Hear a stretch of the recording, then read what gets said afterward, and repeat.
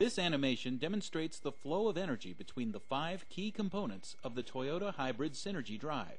First, the gasoline engine. Next, the generator. The inverter. Electric motor. And finally, the battery.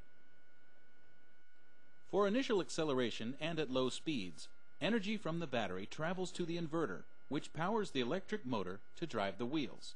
This is all by electric power.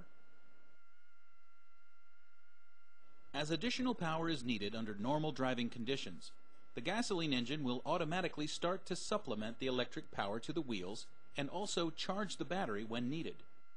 Under full throttle acceleration, power from both the gasoline engine and the electric motor are committed to provide power to the wheels.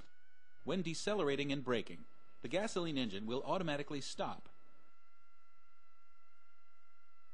Resistance from the braking system provides energy back through the system to charge the battery, so it never needs to be plugged in.